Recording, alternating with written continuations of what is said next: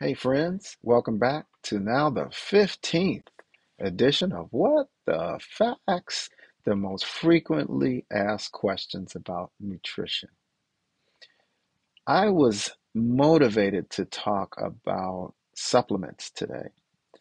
I received a question off of one of my social media platforms about B12 after forgetting to put the link at the bottom as I promised in last week's video. So I was called out. So I'll try to remember to put that link. It's Dr. Michael Greger's video on B12 supplement and address some of that in this video. I'll also address some other supplements that people that are eating plant-based should consider. And as well, I'll cover a little bit about cleanses. Some refer to it as colon cleanses, detox, cleanses in general. So, first about supplements. So, if you are eating a plant-based diet, I like to call it lifestyle, and that means everything's plants or plant-based, but no meat, egg, or dairy. And when I say meat, I'm speaking of not just red meat, white meat. I'm also talking about chicken, poultry, turkey, other fowl, um, as well as fish. I don't eat any of that as a whole food plant-based follower and now vegan. So if you're going to avoid these things, there are some supplements. If you're going to avoid the animal products, there are supplements you should take, and that includes B12 first and foremost, because animals don't. Animals have B12 in them. Some of the animals you consume, but animals and plants don't make B12. B12 is made by bacteria. And as Dr. Greger stylishly puts it, um, you'd have to eat dirt, bugs, and feces, and that's not something we want to eat. So you get your B12. Um, the way to get your B12 is by supplement if you're not eating meat, egg, or dairy, which means you're being healthier. And so the question comes, how much B12? Now, as I've said many times before, this is not a prescriptive venue. I am not prescribing or appealing to anyone on a personal basis as to what they should be doing with supplements or food for that matter. When it comes to dramatic or drastic changes, you should discuss it with your doctor because some people I know have some underlying medical problems, maybe on medications. There can be drug interactions, even with vitamins. So discuss it with your doctor. But basically, in Dr. Greger's video, and his videos are based on research, based on science. He concludes, spoiler alert, he concludes that any adult or older child or adult should be taking somewhere between 50 micrograms daily or up to 2,000 micrograms of B12 weekly. And that's in his video, which I will be posting a link to in the information section. So B12 is important, and it's important for the maintenance and development of our red blood cells. Our red blood cells are constantly being replenished, and for them to be healthy, we need B12, as well as for our nerves, for preservation of our nerves. And in fact, if you have B12 deficiency that's severe and prolonged, there can be some nerve damage that is irreversible. One one blood test they often order in the setting of people, older people that may be suddenly confused or develop a confused state, dementia, is they'll check that B12 level. On occasion, just replacing their B12 tends to bring them back to the norms of thinking and orientation. So B12 is important. It's a water soluble vitamin, so that's why you'll see wide ranges of doses in the at the store and at the nutrition at the health centers or health stores. But Dr. Greger goes into detail on it, and so I highly recommend it. Now, another supplement that is much talked about is vitamin D. Vitamin D is actually a hormone. It's different from almost all the other vitamins because it's something actually we do make, we have the potential to make in our skin. And that's from the rays of the sun, the UVB rays that can get to our skin, which can't come through glass. So sitting next to a window or just driving in your car with the window up and the air on is not going to give you enough sunlight. The duration of time, well, I guess it depends on how long you're driving, but it would probably take somewhere around 20 to 30 minutes at least on an almost daily basis of good sunlight to carry this out.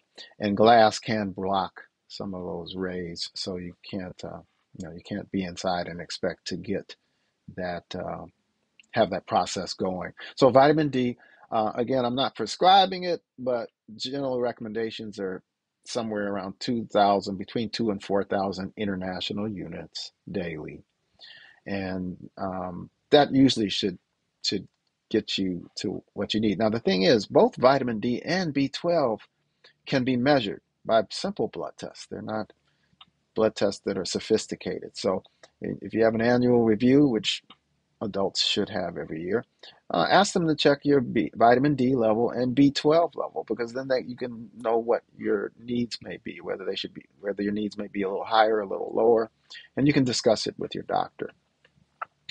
The other supplements that often are talked about are omega-3.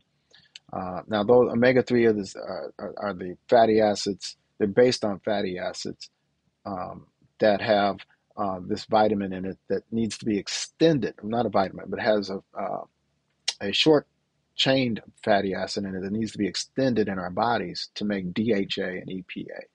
And those are known to be important for brain health, brain development. A very large percentage of our brain is made of omega-3 fatty acids. So it's not an essential supplement.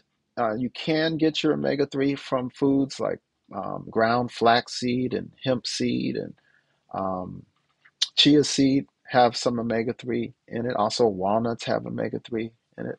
And that's where I get predominantly my omega-3. But I do take some supplements. I have both my parents had dementia. One of them had Alzheimer's, and the other had Lewy body, which is a similar type of degenerative brain disorder. And so I'm compelled somewhat to fortify further with taking some omega-3 supplement. I'm not recommending it to you. I think you should research it, discuss it with your doctor. There's some evidence out there that it might increase the risk for prostate cancer. I'm not totally convinced of that yet, so that's why I still take some. I just make sure I take a modest amount and try to get most of my supplement from plants. So I do have ground flaxseed with my oatmeal or when I make my smoothie.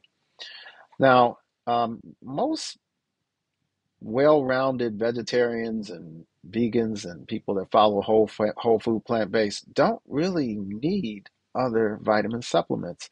I guess with the exception of those that restrict salt. Like I'm on salt restriction. I was on blood pressure medicines for 25 years and I was able to shed those medicines about 5 years ago when I went whole food plant-based. But I never use salt and I do a lot of cooking, which is the best way to eat. And I don't use salt when I'm cooking. So I'd imagine I might be deficient in iodine because iodized salt became available in the 1920s when Morton decided to put that in there because so many people were hypothyroid. And without that thyroid working uh, adequately, you can be sluggish and hyporeflexive and cold all the time and gaining weight without hardly eating anything. So there's more to it than that. But the thing is, table salt being iodized has greatly reduced hypothyroidism on the basis of not having enough iodine. So if you are not eating or you're not using the salt shaker, which is healthier if you have a history of high blood pressure, then you might need some supplement, and it's about 150 micrograms daily required for the iodine. And I'm not a big pill supplement person, so I try to get my iodine from sea vegetables. That's seaweed based. food. And there's wakame, there's something called nori sheets. I just kind of work them into my stews and soups or sometimes salads, things like that. Just put a little, doesn't take much. Um, your iodine level also can be checked. And you don't want to overdo it. There's some sea vegetables like kelp that have, especially the flakes or kelp shaker, that has a ton of iodine in it. So you want to be careful with that. Um, so that's pretty much it on the supplements. As far as cleanses go, I don't need to talk a lot about cleanses because I think the best cleanse is water. Okay? I said the best cleanse is water, not any special of this juice, this blend, or anything like that. The best cleanse is water because your main detox center is the liver. Now, there's some other cells that help to get rid of some toxins too, like your kidneys. Um, you even get rid of some toxins and through metabolic changes through some of the foods that you just eat can detoxify. So I'm not real big on these special detoxing mixes that cost a whole bunch of money or certain blends of vegetables. If you just eat a whole lot of fruit and veggies, that's going to help. That fiber itself will detox. Now, some people consider fiber a supplement. If you eat enough fiber, you don't need any fiber supplement. The standard American diet is somewhere around 15, maybe up to 20 grams of fiber, and that's really small. But don't try to increase it or double or triple it in one day because your system's not ready for it. That bacteria will be overloaded. Gradually increase your fiber intake. Most fiber comes from beans and whole grains, but all plants have fiber. So if you're eating 99% plants, you are getting some significant fiber, but just try to have a balanced plate with your quarter of your calories coming from beans or other legumes, another quarter coming from grains like your brown rice, and then your berries as your fruit, other fruit. And all fruit has some fiber. And then your greens, your leafy green vegetables, those cruciferous vegetables I was talking about. So you get plenty of fiber that way, as well as some from nuts and seeds. So that pretty much wraps it up. I didn't have a lot to say about cleansers. Not a big fan of commercial cleansers. I think drinking plenty of water. Yeah, the 6 or 8 glasses a day, that gets that flowing going to the liver so you can detox. And then decreasing the amount of toxins your liver has to detox by not eating a lot of processed foods, by eating a lot of whole foods that have that fiber that helps carry some of those not so good or excess hormones right out the back end, carry out some of those fatty foods that still make their way in that you don't need right out the back end, carry excess sugar right out the back end. That's the way to do it. All right, the tip of the day or week. Um, if you are a sodium restrictor like me, a good way to know when you do deviating and get some processed food, read that label. If the number of calories out um, outpaces the number that's of sodium in it in milligrams, you're okay. So in other words, if they're like 50 calories of sodium, and I'm sorry, if they're 50 milligrams of sodium and they're 300 calories, you're great. You're good because the milligrams of the sodium is much lower than the total calories per serving. So we're talking about per serving. That's how you can gauge about the level of sodium in a food. I'll sometimes see where there's 500 milligrams of sodium and 30 calories. That is salty. So anyway, that's how you avoid salt. I think I used this as a tip for at the end of one of my other videos. I'm sorry, I'm doubling down on it, but then again, I'm not sorry. It's so important that we don't consume excess sodium. Have a good week. Press the like on this video if you please, if you liked it. And certainly check out my website, www.fearlessmd21.com. I post something on it every week, not just these videos, but I post an article every week, and I usually post a dish every week. It may be an entree, it may be a dessert, but a plant-based dish. All right, see you next week. Have a great week. Bye-bye.